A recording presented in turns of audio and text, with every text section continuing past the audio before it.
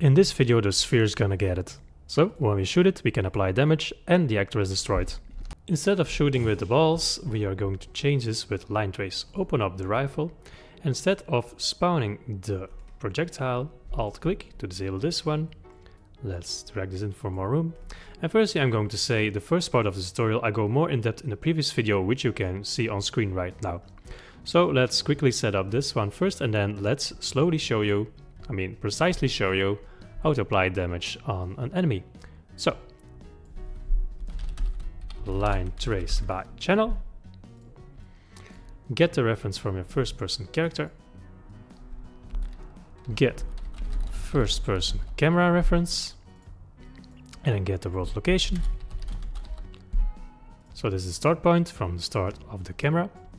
And we're going to go in the forward direction. So get the forward vector for that one. Let's right click and multiply this with our gun range. So create a variable for this one. Gun range.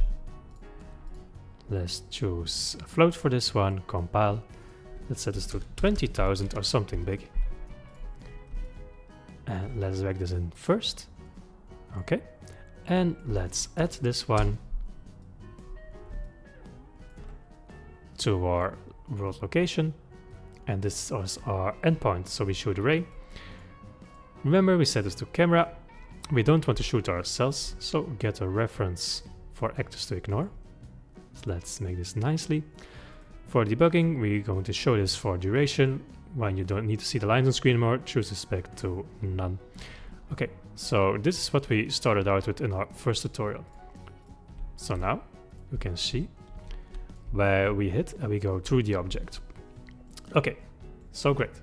From out of hit, choose here, break hit results. Now I want to show you a very cool build-in node from Unreal, namely apply damage. So this is damage built-in, and the damaged actor will be here, our hit actor. The one we hit, that's the one we need damage. And we can choose how much damage. Let's create a variable for this. So let's set this to gun damage as a float. And let's say we do 10 damage. Or anything that you would like, and plug this into the base damage. Now later on we can call when something takes damage.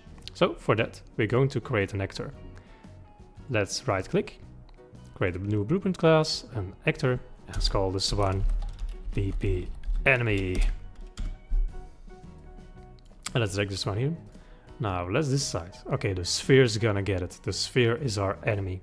We can already drag the sphere right here into our level, something like this. Let's create multiple enemies, for example. Okay, he's gonna get it. Our enemy. So, here in the event graph, delete this stuff that we don't need. And then we right click and then find node event any damage. So whenever this sphere takes any damage, you can decide what happens. So, let's set our new health. And also get the health. So let's plug from here and then subtract. We will subtract the damage that it's taking. So let's set it up like this. And this is the order you have to do it in. And then connect up to the new health. And the enemy health is connected here to the health that we just subtracted. Okay, great. So we create a branch. And if our health is less or equal than 0, then we can say that we need to destroy this actor, namely he is dead. Okay, let's test this out. So 1, 2, he's dead. 1, 2, 1, 2. So we apply damage and the actor is destroyed. This is how you can apply damage after line trace by channel on enemies in Unreal Engine 5.